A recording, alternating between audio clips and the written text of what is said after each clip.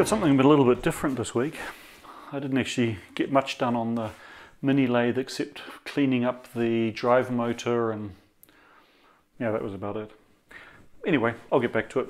In the meantime, someone very special in my life is a Beatles fan. Downloaded this model of Paul McCartney from the Thingiverse and did a investment lost PLA casting for probably half a year ago or so. In the meantime, I found a place online which sold a set of 3D models of all four of the Beatles. So it's coming up on Mother's Day and birthdays and stuff, so I thought it's time I try casting John Lennon. My 3D modelling experience is all CAD based, so I had to use Zbrush, Meshmixer and Blender to get the models prepared for printing. Here you can see my first attempt at printing John. He was only stuck down by the soles of his feet, which just don't give a strong enough connection with the glass base, so after a few layers the foot got knocked off and then it just started spraying the plastic everywhere. So I got this print of John started, but as you can see it got to the top of the foot and then must have lost steps and then was offset by this being the leg by about one leg width to this side. So I'm not quite sure what happened there. It's an unusual failure. Z homing height was set too low, so the nozzle was actually touching the bed when it thought it was still slightly above it. I've now used feeler gauges to measure that and adjust it.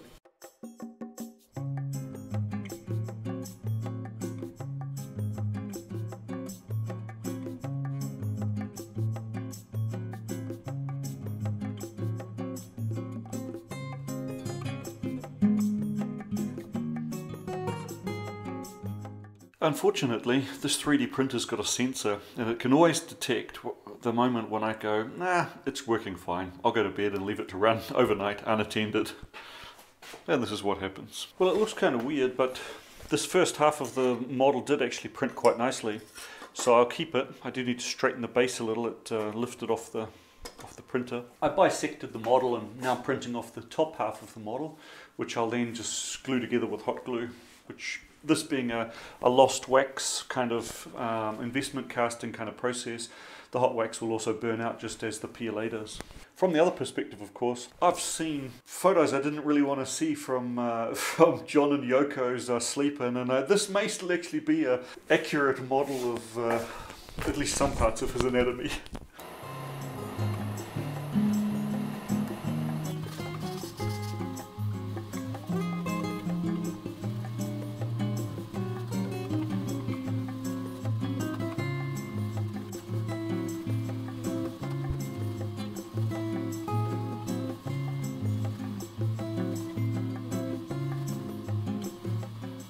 Well, there's our rather discombobulated John that needs to be reassembled. I've now sanded and fitted the parts, taking off the flashing or elephant's foot along the edge. And now we get to the nerve-wracking bit, which is going to be gluing them together, hopefully in alignment, using just normal hot glue, which probably won't heat up until I turn it on.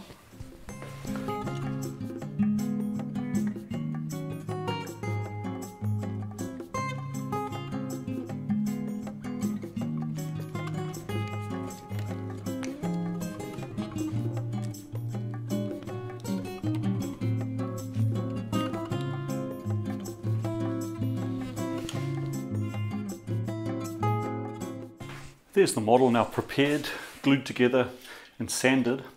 So next up I need to put it in the flask. So here you can see the form. I've mounted it on a piece of wood with sprues and gates. This is going to be the flask. I'm using this to try and reduce the amount of investment I need. This will then be glued to the bottom and then the whole thing will be filled through the top. Now before I do that, I want to use some, this is the stuff you put in a dishwasher to stop the glass corrosion, and I think it's just glycol. But basically it cuts the surface tension of water, so I'm just going to put this all over the model to try and prevent air bubbles from forming when I pour it. A better idea would be to use a vacuum, but I don't have a good system to pull a vacuum on investment. And I did get a few air bubbles last time I did one of these models.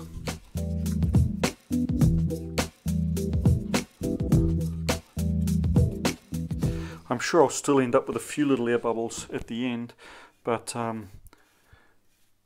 they generally form like warts on the outside of the casting, and therefore can be ground away after the casting's poured. Of course, the form of a 3D print with the striations also assists the air sticking to it, which is not ideal. So the next thing, the flask goes over the top.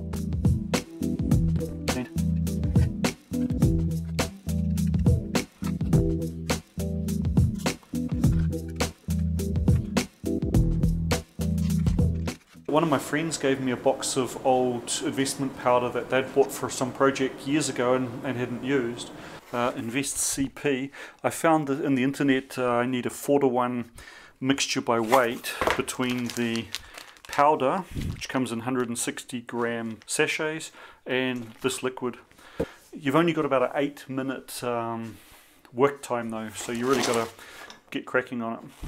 Now, most people here who are married will probably recognize the substantial risk I'm taking, that I get busted using kitchen appliances for an unknown chemical process, especially considering the probability that this movie actually gets seen. I'm basing this whole thing on the assumption that by the time she sees that I used the kitchen appliances, she'll be so happy with the result that I get forgiveness.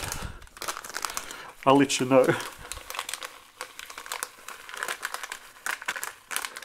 Of course, one of my covering arguments is, well, nothing was said last time I did it.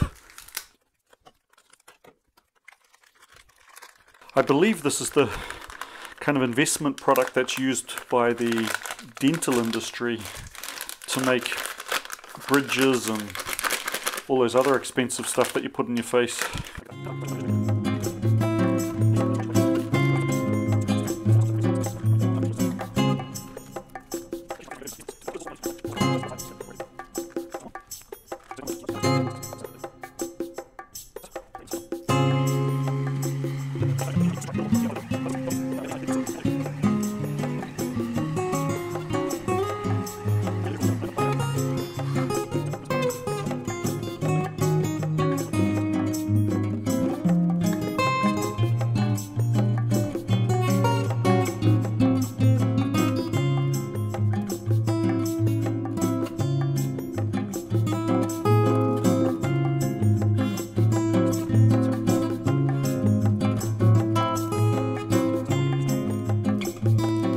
This stuff's quite strongly exothermal, so it warms up quite a bit as it hardens, which of course softens the 3D printed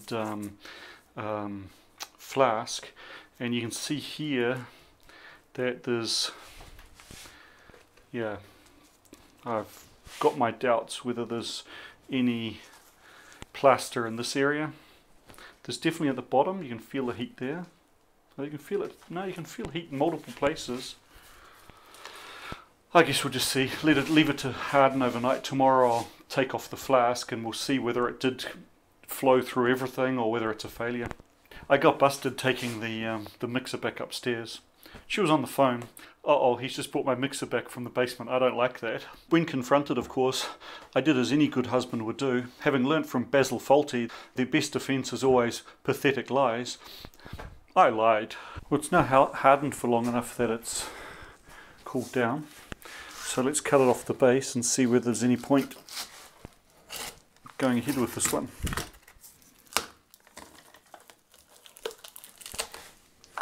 Okay, yeah. Definitely voids. Well, this may be a complete waste of time because there's a big void here in the base and also comes up the side. But I'm at a point now where I really don't have anything much to lose to just try filling this and see whether the mold holds together when I cast it. Time's kind of run out. I don't have time to print another new model, and I don't have enough investment to do another full casting anyway, so I'll try and repair this mold and see what happens.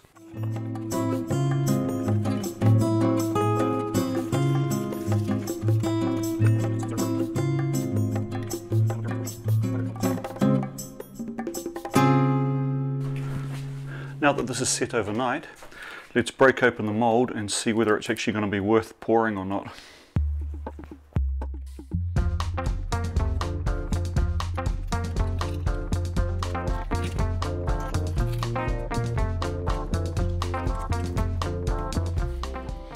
You can see a definite line where the two pores joined.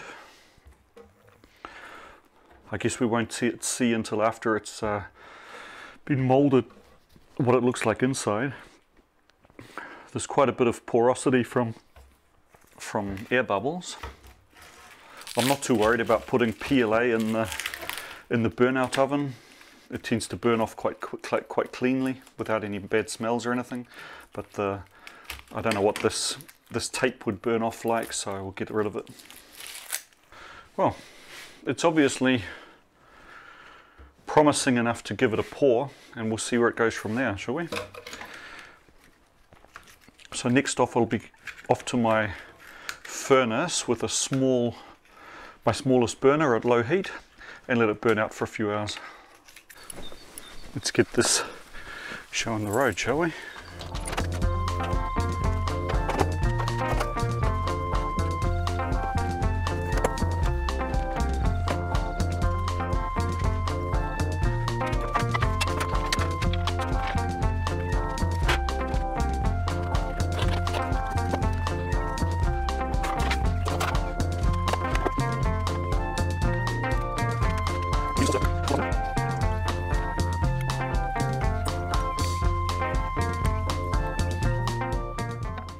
Sit on a couple of bits of brick so that there's space for the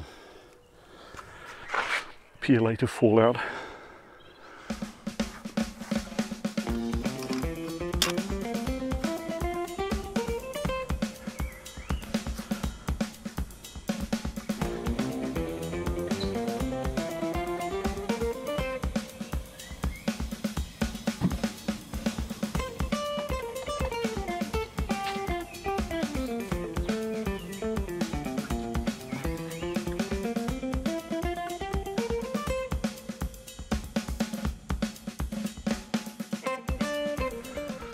Right, I think we're now ready to go.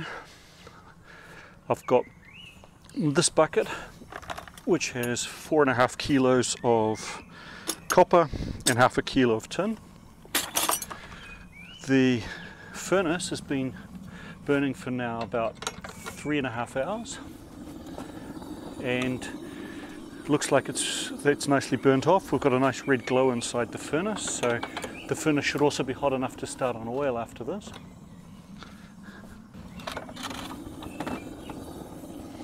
Hope I can pick this up with this pair of tongs somehow. Oh, yep, that works well enough at least. This is the scary bit that I really do not want it to break. There you can see that the inside of the mold is actually glowing orange.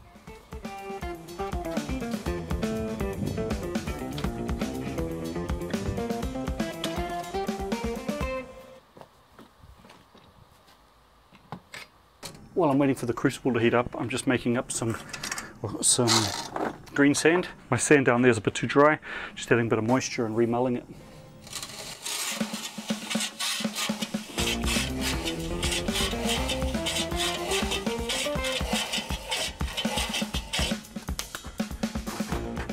I think it's now time to start the melt.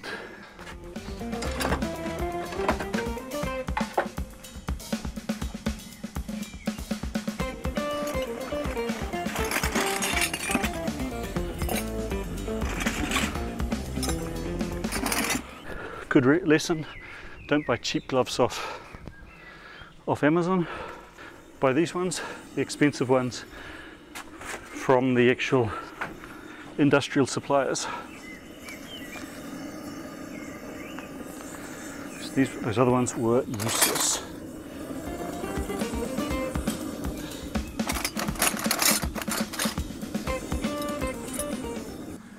Right, let's move over to oil, shall we? Gas off.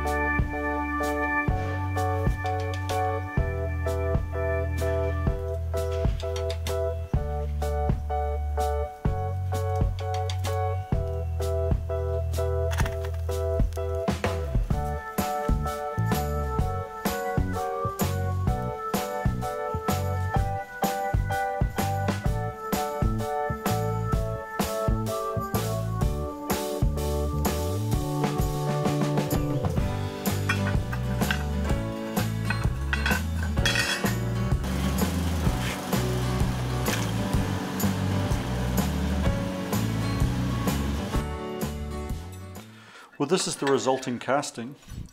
It's not as bad as I was fearing, but it's not good enough. It didn't completely fill the base. There's a void through here. There's a corner that's missing. These risers didn't fill on the ends. It did fill all the way up this leg nicely. That's looking good.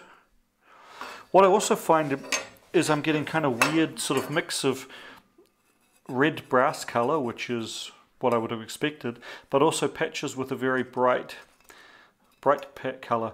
Now, obviously there was a bit of zinc in that mix. There was a bit of brass, as we saw when it flared off.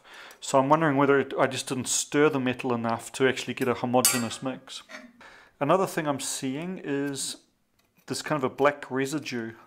Now I'm wondering whether that comes from using black filament. The last time I did a casting like this, I used a see-through filament, and I would assume that the see-through filament has no additives to it and should therefore burn out easier. There's also a bit of a shrinkage defect here in the in-gate.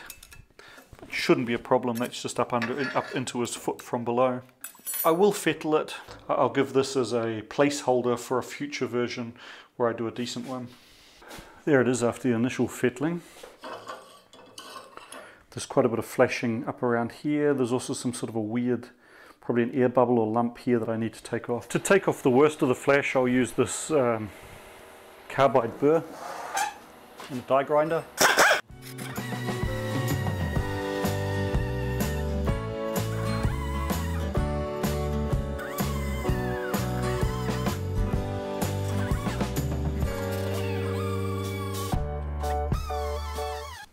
I've now realized what my biggest mistake there was. Remember when I printed the bottom half and the print failed, I cut it off to a clean line and then printed the top. Now when I printed the top, of course, I had a flat surface at the bottom of his torso from the printer, whereas the bottom of his torso had the internal structure of the print with the like honeycomb sort of shape. Now obviously it only needed one tiny little hole for the investment to get in there and fill up that honeycomb structure, which is why I've got all these defects on the bottom half of the torso. I'll live and learn. I'm going to redo this, and when I do, I'll try and print it in one go. We'll try and add a bit of a patina to it with vinegar and then bleach. If the vinegar doesn't change the color enough, what I can also do is use a little hydrochloric acid. That should go a bit faster, I guess. Well, there we have it. I've done a little bit of a patina with hydrochloric acid and then a little bit of bleach. Probably won't do any more than this. I'm going to need to recast the whole statue, get it right next time. I still think it's probably going to go across quite well. So anyway, that's the end of this video, and once again, thanks for watching. Till next time.